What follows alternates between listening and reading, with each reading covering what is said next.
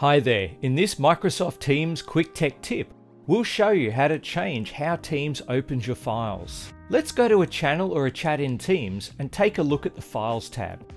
If you click on one of these files, Teams will open it inside of the Teams app using the Office web app.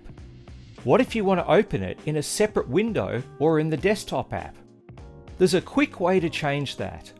On the file inside of Teams, click on the three dots and choose Open. From there, you can open the file in whatever app you want outside of Teams.